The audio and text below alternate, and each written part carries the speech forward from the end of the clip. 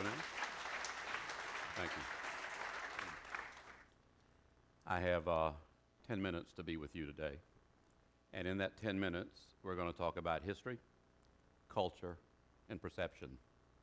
3 small ideas. My job is to put it on the table. Your job is to crack it open. The lens, I'm going to ask you to think about these 3 ideas, history, culture, and perception. The lens is what we might think of as indigenous innovation. We used to have lots of fun in Savannah back in the 60s and the 70s and even the 80s. We still do, but it's different now. Back then, downtown had more soul, less freaking cars. We weren't so sophisticated, but we were plenty marinated, if you know what I mean. And if you know what I mean, then I'll bet you do, you superfly, you. Back then, Savannah wasn't so cool as it is now, but bathtubs were filled with hot women, chicks. Oh, let go of your PC and stay here with me. Hot women, chicks, drinking cold beer. This foxy lady, painted by Mr. Jimmy Williams, lived on the corner of Jefferson and Anderson Streets, just blocks from here. That is, until this cool, coy, creamy brown, airbrushed baby doll showed up to take over the corner from Miss Foxy. If we marched over there now to Jefferson and Anderson Street, we would be overcome, we shall overcome, to see her vamping as the cars shoot by. But if you have blood in your veins, these lips are worth slamming on the brakes and backing up for.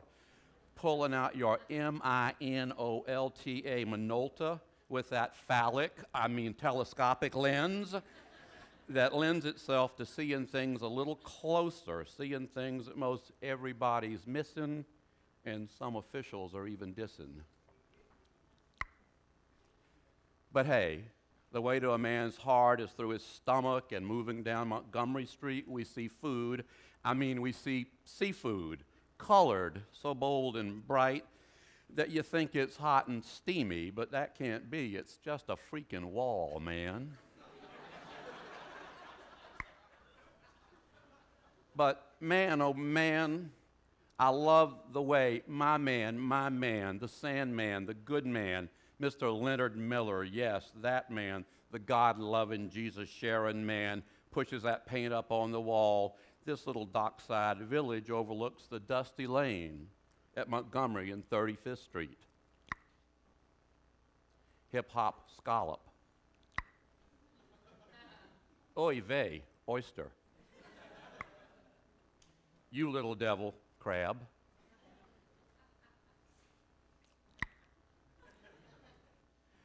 Whiting fish, smoked neck bone, smoked Joe Louis, pork neck bone, pigtail, pig feet, pork chop, smoked turkey wing, beef liver, ground beef, and sausage patty, whole chicken leg and quarter chicken wing, oxtail, frozen vegetable, cut and whole okra, mixed vegetable, black-eyed peas, and baby lima beans. Mr. and Mrs. A.B. Futch ran their corner store that you just saw for decades, not days, at MLK and 35th Street. Oh, sandwich board, you survived until the 90s, standing your ground. Don't let it be so. Not another fucking latte bar. Oh, no, not yet. Oh, no, Mr. Bill Doors, don't let it happen.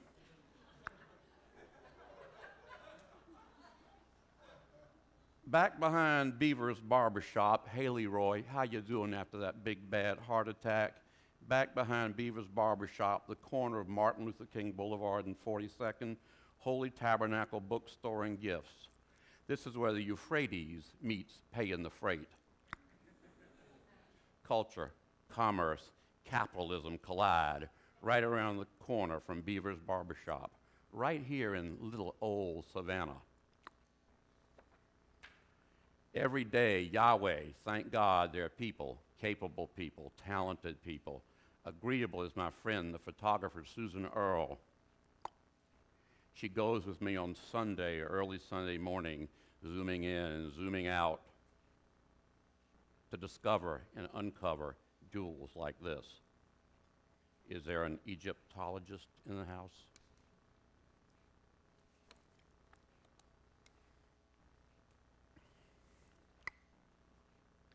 Every customer will be treated with dignity and respect.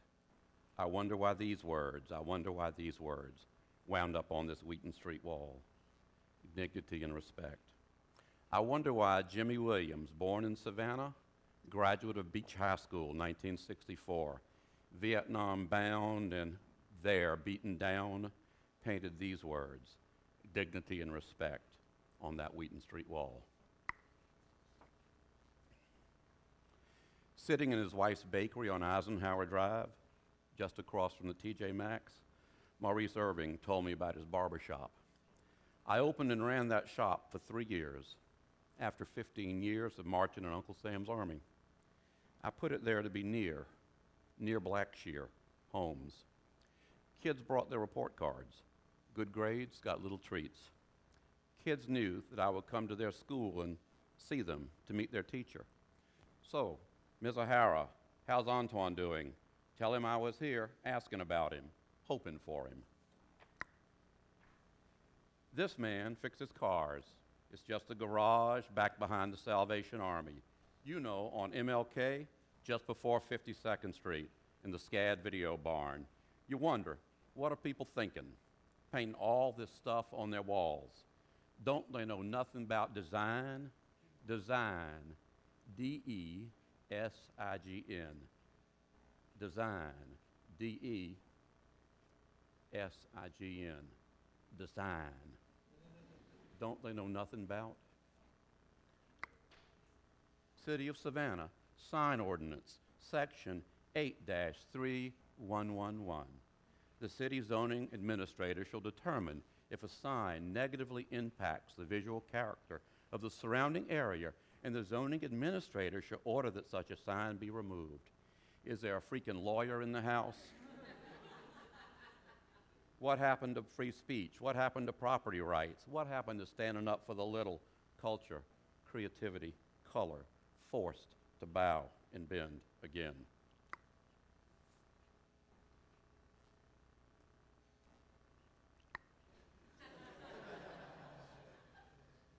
The Hudsons, 3 generations strong, grand, dad, and son, have been cutting hair and listening to hopes and dreams right there in their shop and making art. The art of listening, the art of conversation, the art of turning boys to men. But let's not kid ourselves. It's the strong women who trash or treasure. Artifact, art, advertising. Who has the right? It's not so black and white, is it? Frogtown. This sign was on the corner of Henry and Montgomery. Frogtown. Yep. Just behind the Inmark gas station on Martin Luther King Boulevard. Before the urban renewal and the lofts of Frogtown, there was stills, moonshine, white lightning. Years ago, Elijah McGraw told me about being a kid using a piece of soft white bread to sop up the moonshine off the streets after the cops had come with their axes. Church parking lot, Wall on Montgomery, just south of Gwinnett Street. Artist unknown to us so far.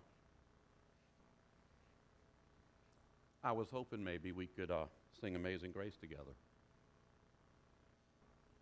Are we ready? Amazing grace, how sweet the sound that saved a wretch like me. I once was lost, but now am found. Was blind, but now I see. Thank you.